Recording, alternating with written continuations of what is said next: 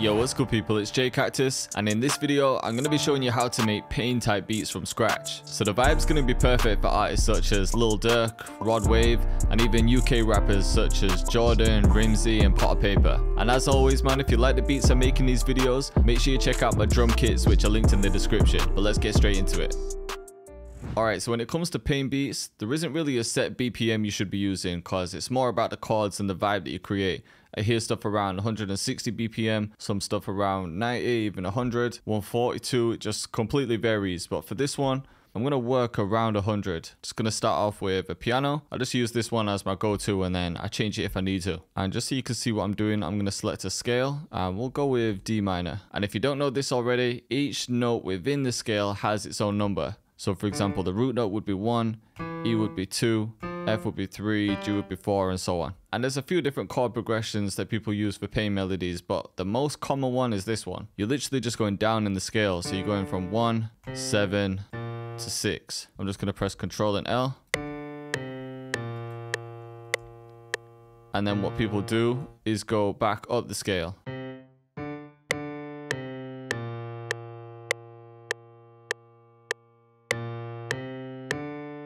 And then you can build chords around that. I'm not going to stick to this exact thing, but you'll see what I mean. So to build chords, we just skip every other note. And then we'll just copy these over, just so you can see what it sounds like. And then you could take the bass notes, bring these down an octave. See what I'm saying? You've probably heard that in a ton of beats without realizing it. From there, you could play around with inversions. For example, you could bring the middle note up an octave. As long as you're using those bass notes to start with, you'll probably end up with a pain type melody. But because I've heard it being played like this so many times, I'm still going to use the bass notes, but I'm just going to change how it's played. So I'm going to stretch this out. And we'll maybe even do it further, like here.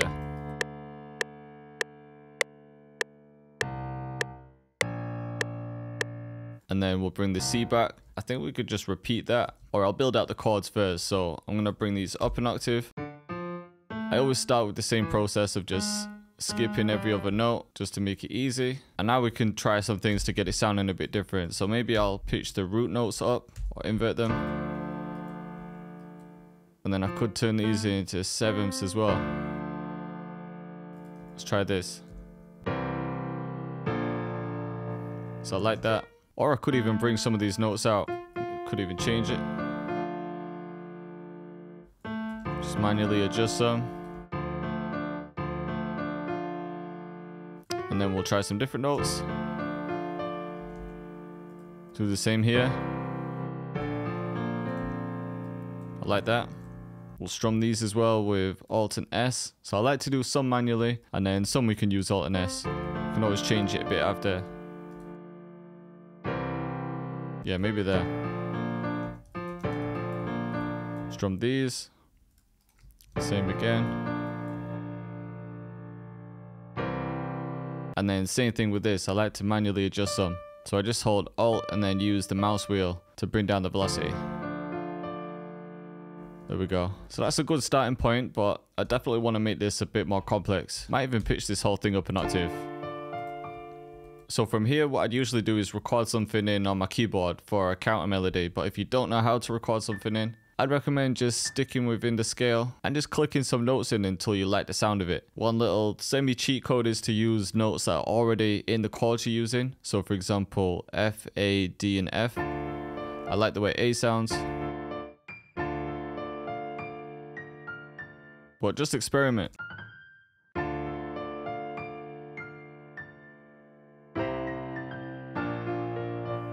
Like that. See what I'm saying? I'm just clicking notes in, sticking within the scale, and then once I like the sound of it, I roll with it. And for these melodies, it's like all about the piano. So I'm going to copy that over and then just try and make it more interesting on this side.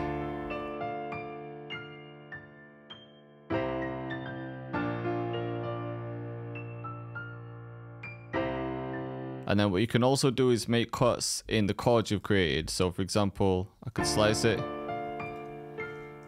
and then bring down the velocity. Same here.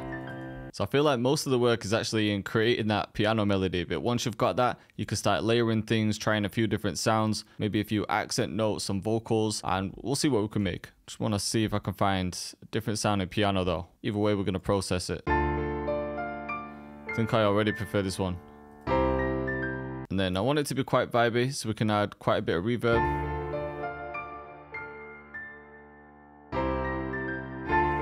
Already know we're going to add some RC20. Let's bring down the wobble a bit. And this. Last thing I'm going to add is just EQ. Take out some of the lows. Alright, I've made one more change to the MIDI because I always change my mind. So I've only done it in this section. So instead of the chords just going up, I've just adjusted them a bit just to make the chords a bit more interesting. Alright, so from here, I'd usually add something like a pad just to sit underneath it. So let's try something like this. We'll just copy the MIDI. We'll get rid of the counter melody. And what we could do is just bring all the notes back and quantize everything. That preset sounds kind of sick. Could run with that. And then with the pads, I always like to filter out a lot at the low end.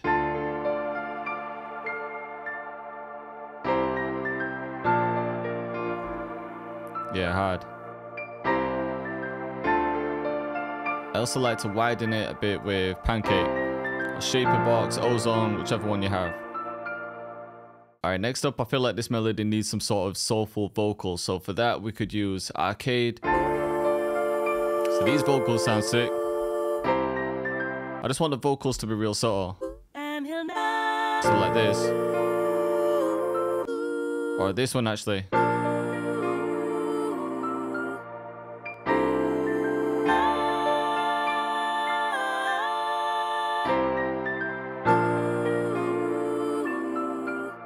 All I have on this is just an EQ, some delay, and some reverb. I've also got an imager, just to make it a bit more spread.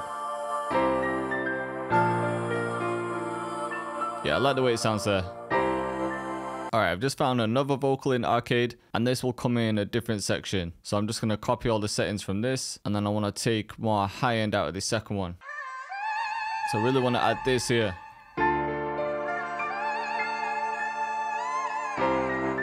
That sounds so hard.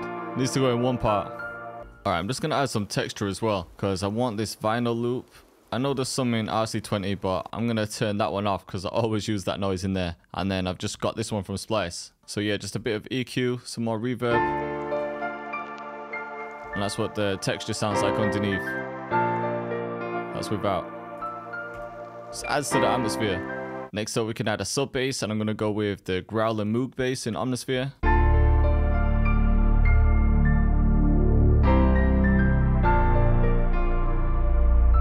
Sub bass is so sick. Maybe just a couple notes to make it slide as well.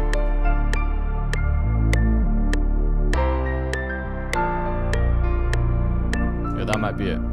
Alright, we're almost there, but I know in one section I'm gonna want an electric guitar. So I've just found this lick in Splice. Sounds like this. I found this one as well. This one might even be better.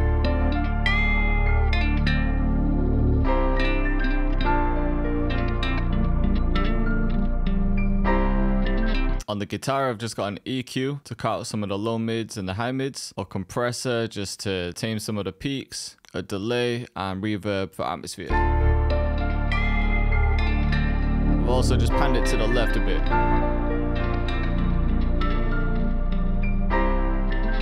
So if I add that in like a bridge or something, it's going to be perfect. So yeah, that's going to be it for the melody, man. I feel like if I add anything else to this, it's just going to be overdoing it. So let's get some drums in.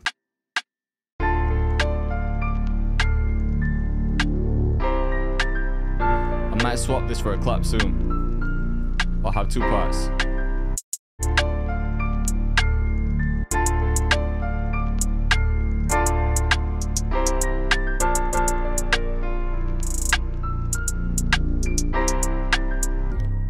And I think we're gonna have to add the spins to this one. So we'll have one section of the sub bass and then going into the spins.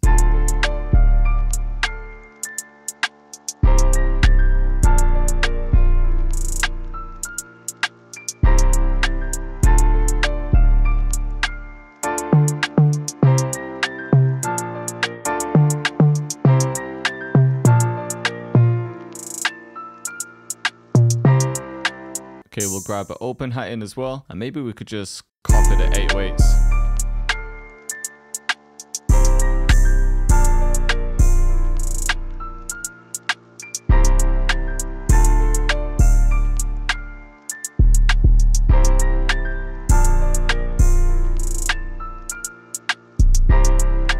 Gonna pitch the rim down 1 2. And as you can hear, I'm not really going crazy with the 808s. For these type of beats, you just want to leave a lot of space for an artist to write. If they're choosing a pain beat, they're most likely trying to get some shit off the chest, man, so they need that space to breathe. Yeah, I might bring these hats up. Add some kicks in too.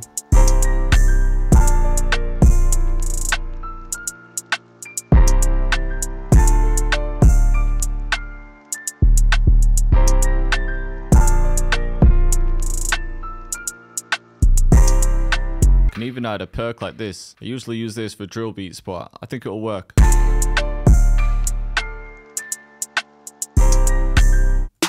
Alright, I'm gonna get the gunner snare in there as well.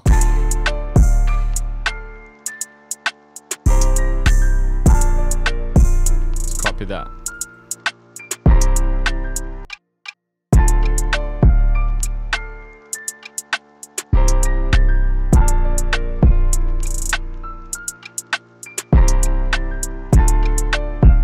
And that's it, you know. And again, that won't play throughout the whole beat. Just have this in one part. But I'm just adding some reverb to that. So yeah, let's actually throw all the drums in. So I think I want to add some reverb to the rim as well. Even the hats we could add a little bit. So yeah, for the drums, I think that's going to be it, man. Like I said, you want the drums to be really spacious, not too much going on. Just save room for the artist to breathe. So let's go ahead and arrange this quick. And then I think we could probably just start with the piano. But I'm going to make this one unique and then take the count melody out.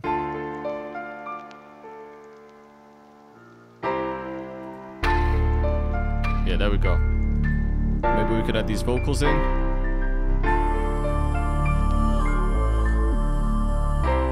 Yeah, there we go. Then cut the sub. Yeah, it's hard. Right, we need something new in this section here because I think I want to save the vocals for the hook. So I'm thinking we get this guitar.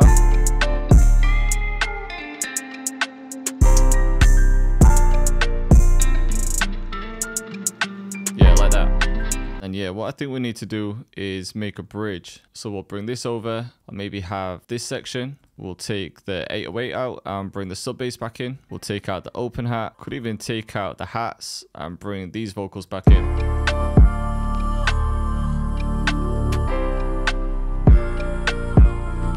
Take out that snare too.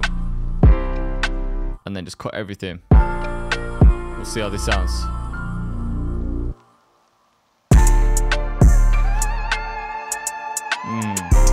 Sounds crazy. So much pain in this beat, man. Alright, then I'm going to copy this over and just have a little break at the beginning.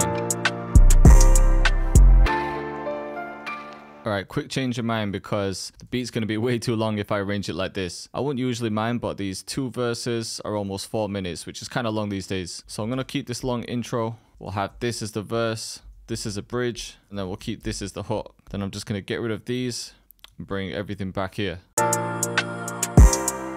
The last thing that I did was I just pitched the piano and the pad up 3 semitones. I rendered them and then brought them back down 3 just to add more of a vintage texture. Alright, I think that's going to be it, man. So let's have a listen from the beginning. So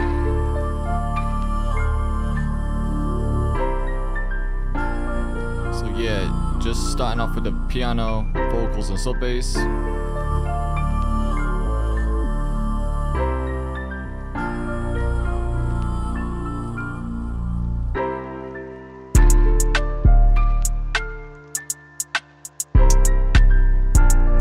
I think the bounce of this beat is sick, man.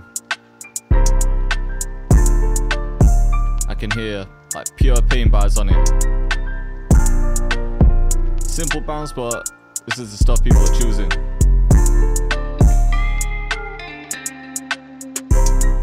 Guitar sounding real nice too.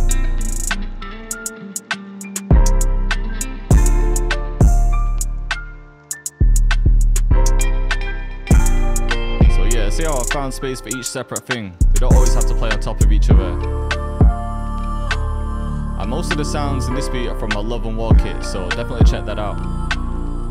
And yeah man, if you're feeling this beat and you want to hear more emotional or pain stuff, then click up here.